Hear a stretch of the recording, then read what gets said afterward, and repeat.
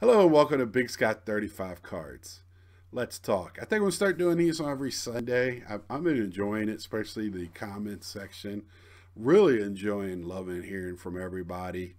Uh, you know, being an older guy, and I haven't always been, and I am learning like a new guy here in the hobby.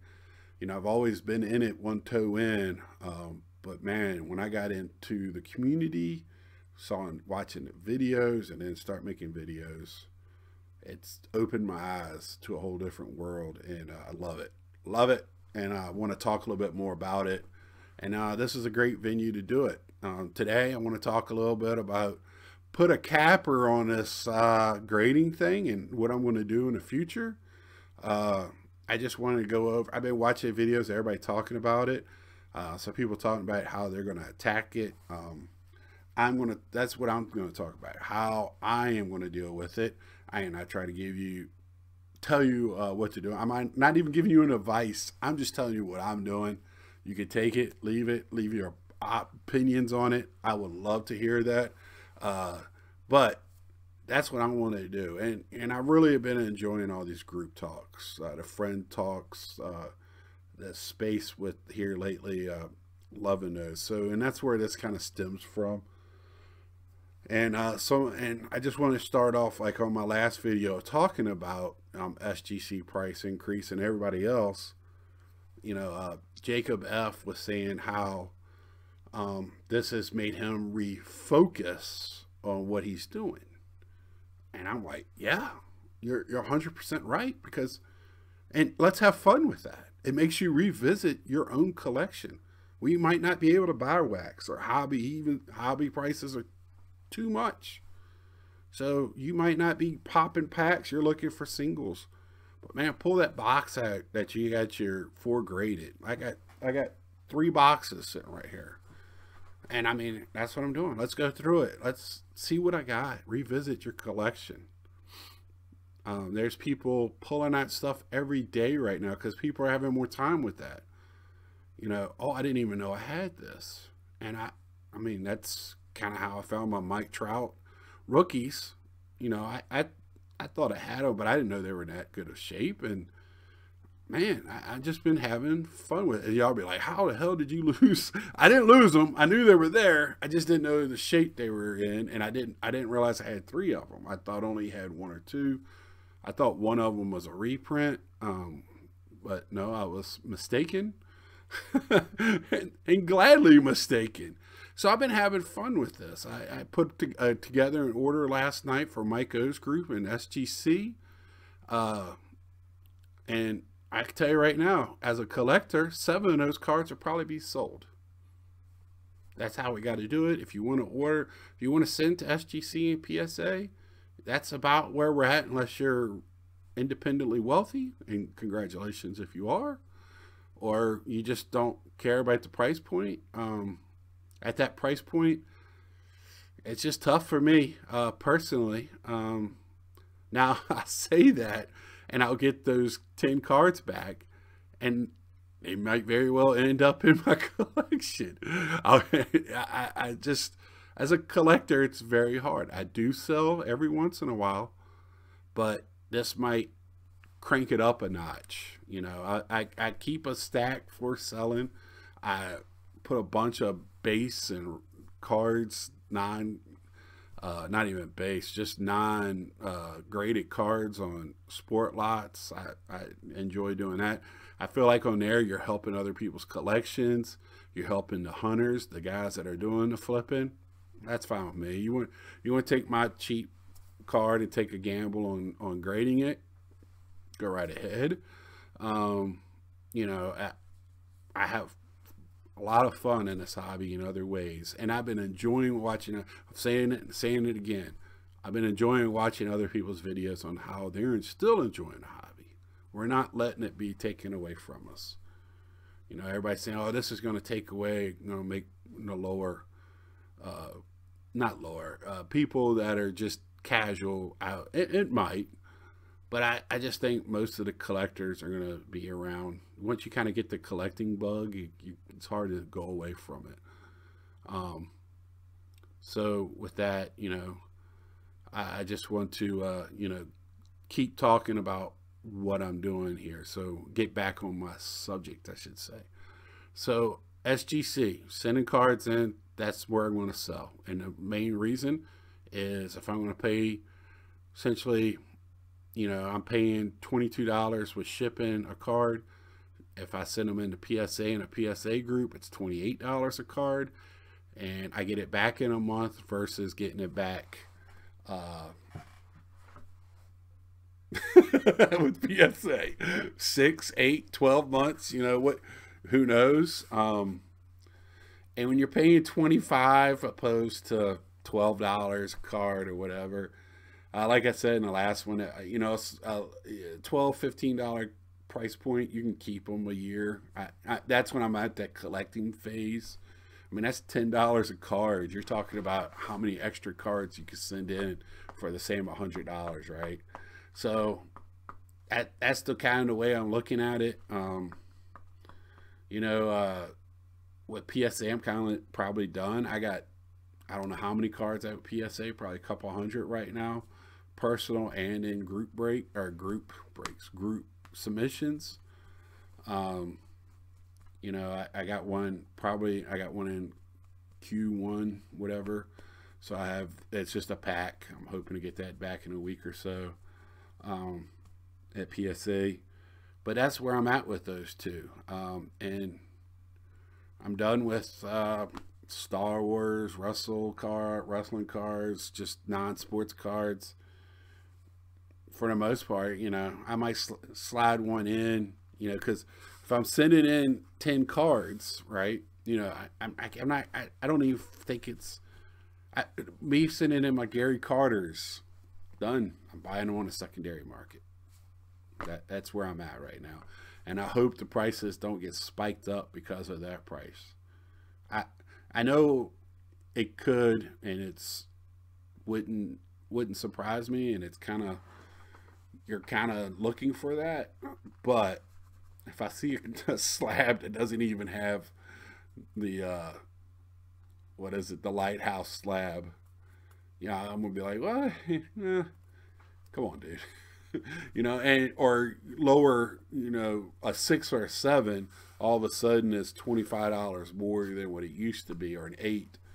You took the gamble and lost. You shouldn't pass on the grading prices, but I can see it happening, and I can understand it happening. I just hope it doesn't happen. So with that being said, what am I going to do with my collecting cards? I'm still going to get them graded, but where and how am I going to get it graded? Well, I got 6 cards in at CSG, which is CDC, who does the comic books and all of that. Now for 6 cards, I want to say, what were they, $20, something like that, a card. No, it wasn't that much. I can't remember. 15, I can't remember right off the top of my head. But they have right now, that's a 40-day turnaround. The flips are not, they're green. They're not very eye appealing on their web page. I'm kind of waiting to see to get them in hand, what they're going to look like. And I'm not getting the 4 subgrades. They got the 2 guys from Beckett. They're kind of following that, where you can get the subgrades, but I'm not. Therefore, these are my personal collection.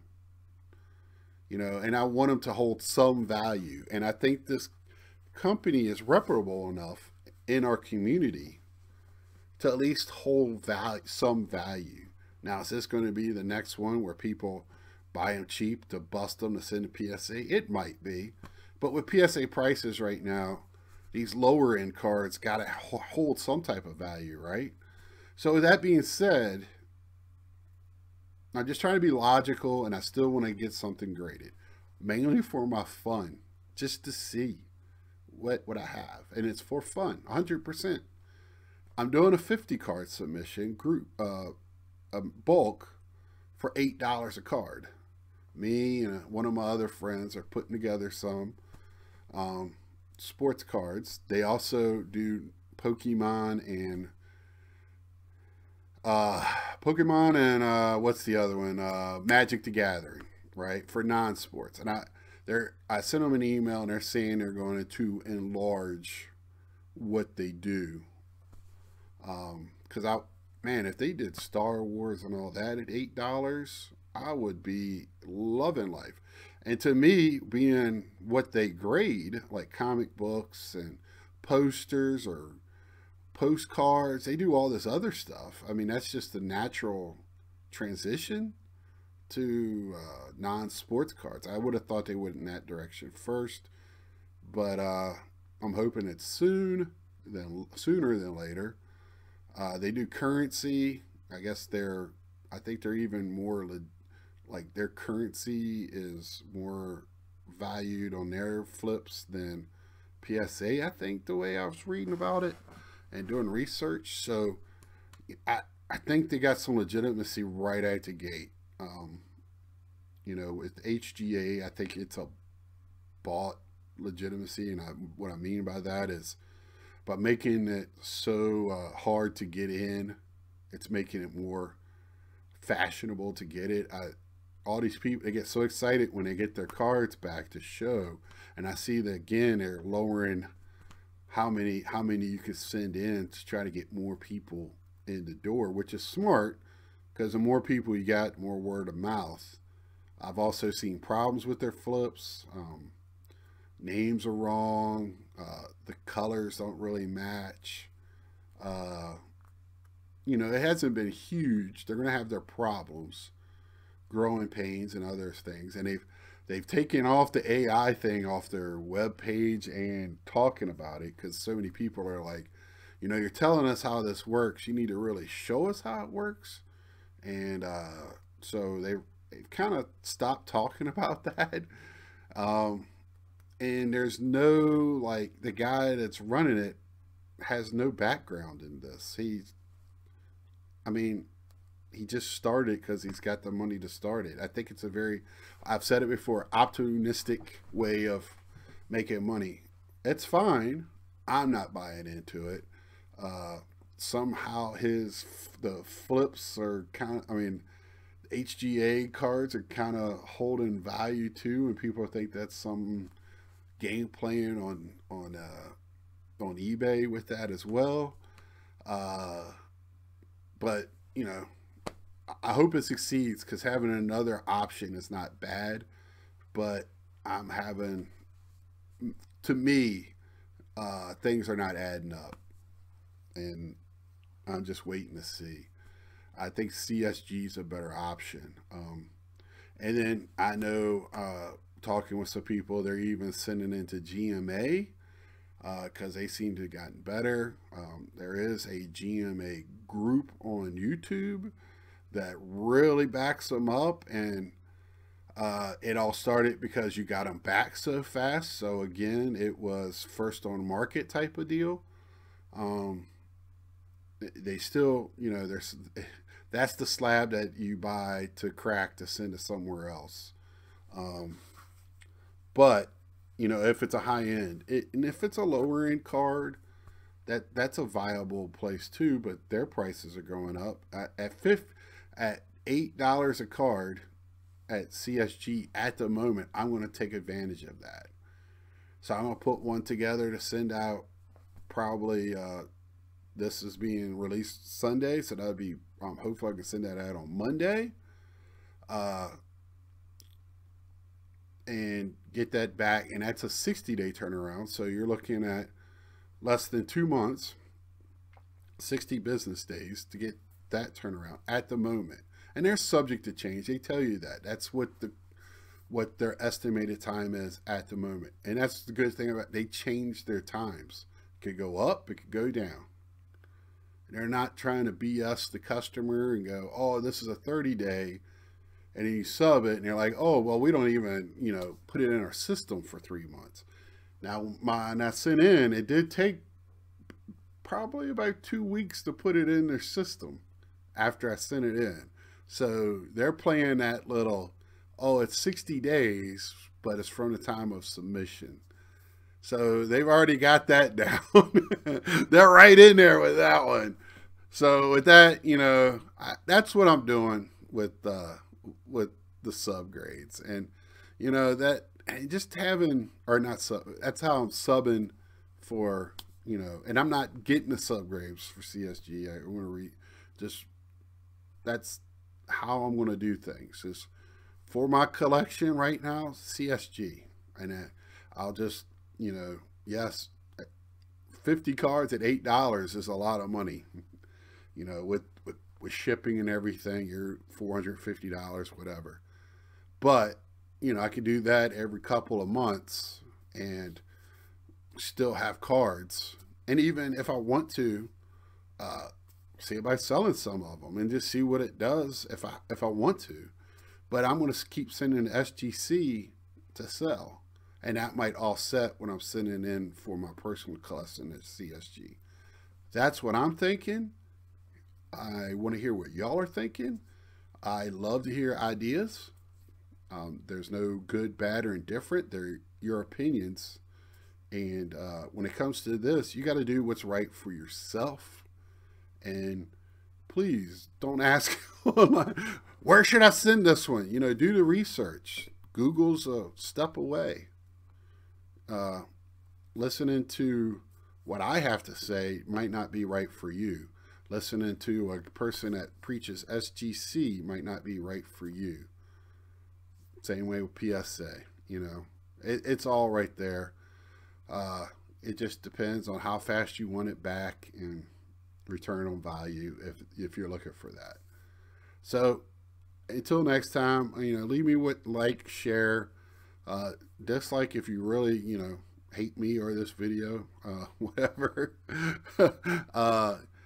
Subscribe. Like I said, I'm gonna try to do this on every Sunday. If I pick up traction, it might even be something I do live in the future where we can have conversations, friends of the hobby, something. But that's something that's way down the road. I just think I have a lot of fun with this. And until next time, see ya.